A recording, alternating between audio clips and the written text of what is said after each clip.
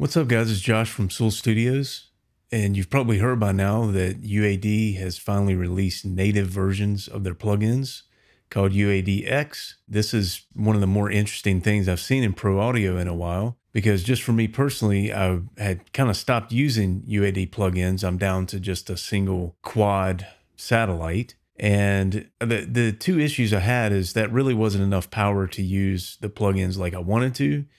And then secondly, I'm doing a lot more mix prep on the laptop. So I like to get a basic mix going there as I'm editing, tuning vocals, etc. And it's pretty inconvenient, even as small as the satellite is, to lug that around with your laptop and your iLock key and everything else that you already have to work on a laptop. So this is awesome. I honestly didn't see this coming at all. When they did the tease for Spark, I wasn't really sure what to expect, but this is a nice surprise.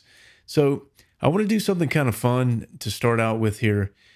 Just bear with me for a second, but if you've been around long enough to remember the Pro Tools days when you had TDM plugins that ran on Pro Tools cards, and then you had RTAS, which ran on your computer, there were people that swore that the two versions of the same plugin did not sound the same.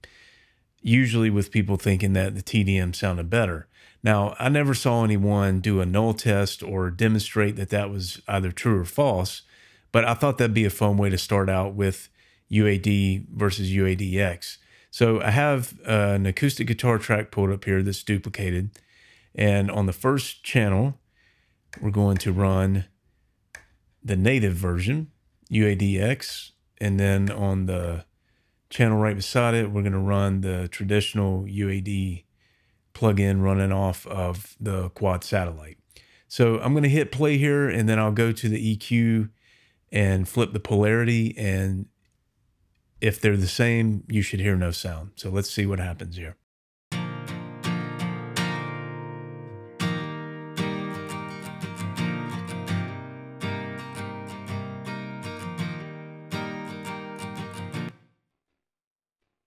There you go. Completely nulls. So that's great because, of course, you wouldn't want anything to sound different if you're going back and forth between native and your UAD hardware. Let's try that again with the 1176.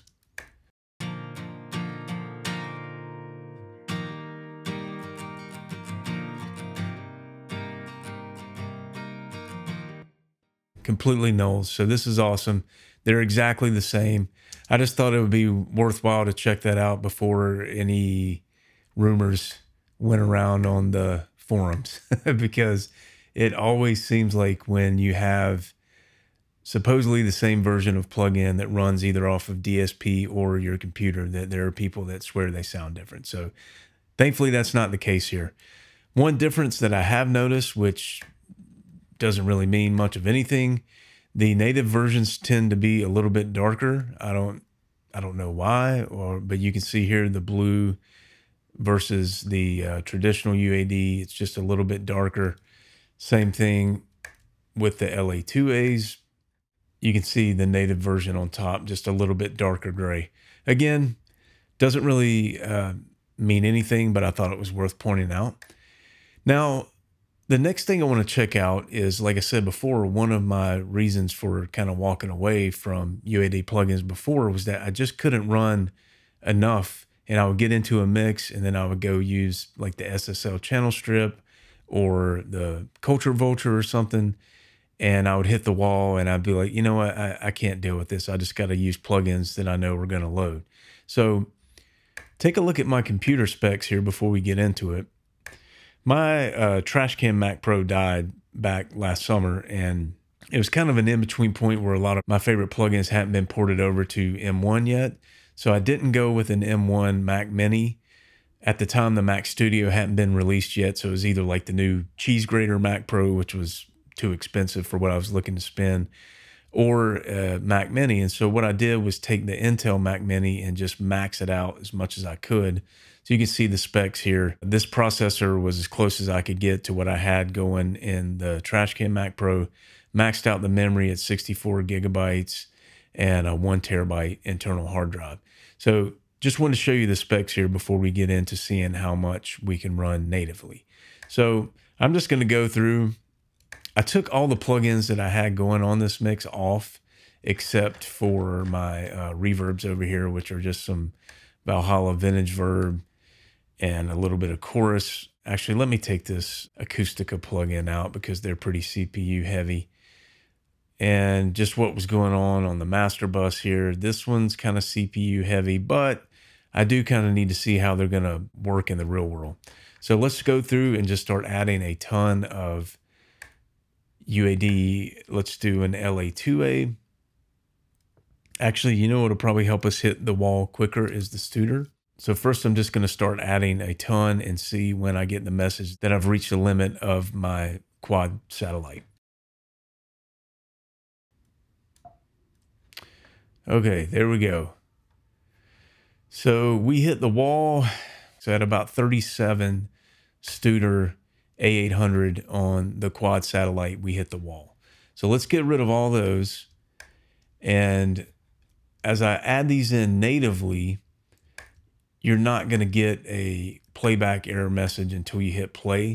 So I'm just going to add more than what we could get away with there and hit play and see if we'll have playback without any errors.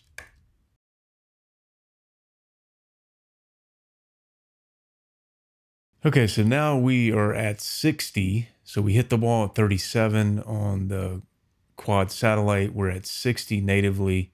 Let's make sure our playback engine is as high as it can be on the buffer size. And then we're going to hit play and see if we get any playback errors.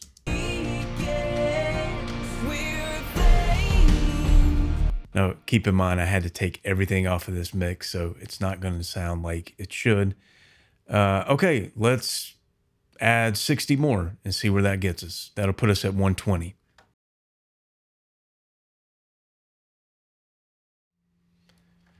Okay, 120 native Studers. Let's see what we have here.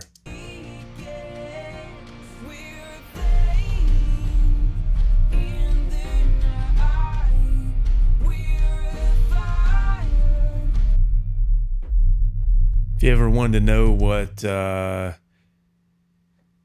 about 20, let's see, you've got 10 Studers on each kick plus 10 on the kick bus. That's a lot of low end rumble. Let's keep going till we hit the wall.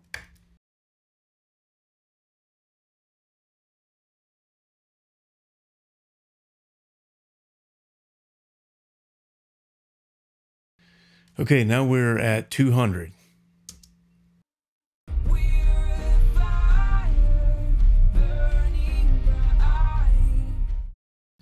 All right, still going at 200.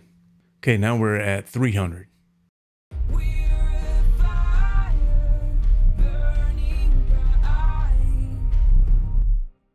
All right, so as you can see, a lot of the tracks in this song are stereo. So a lot of these are stereo instances. So in reality, we're well past 300. So I'm going to stop here. I don't know where the limit is. And like I said before, this is not even the latest, greatest computer by any means. So I think if you have at least decent Mac Mini like I have, you're going to get at least 10 to 15 and who knows how far beyond the instances that you were getting on your quad satellite or whatever UAD hardware you had. So anyway, this is great news. This could apparently go on forever, but I will spare you that and go ahead and wrap it up here. This is just really a game changer for me because I have a Pro Tools HDX system. So I don't need UA interfaces to have low latency. I already have that in my Pro Tools system. So having these native versions is a really, really big deal for someone in my position. And I hope it's the same for a lot of you guys.